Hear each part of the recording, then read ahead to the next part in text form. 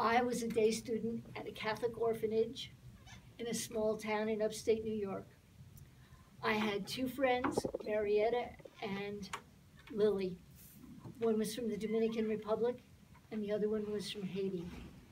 And we were a triumvirate. I was so happy to be back at school.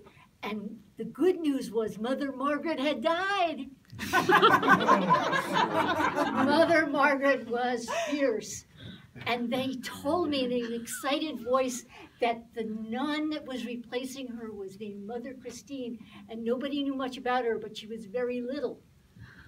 And we thought, we were pretty big now. We could rule the roost. We would be in charge. We were already planning vicious 7-year-old plans.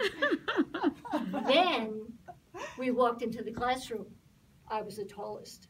I was at the back. We sat down, and the nun came in. She was like a chatty Cathy. She was tiny, tiny, tiny in this black robe with a cross that was enormous. She was starting out right away. Rules, regulations, we weren't scared. But then she had this enormous apple she started to throw in the air, and she'd catch it, throw in the air, and she'd catch it. Her little hands finally grasped it the last time. And with her utilitarian fingernails, she pushed into that apple, and she started to squeeze it. And it squeezed and squeezed and squeezed until it was pulp. We were terrified.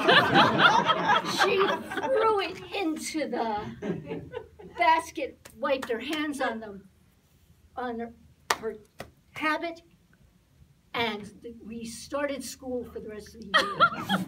Were we excellent? Were we on task? You want to bet. We were terrified.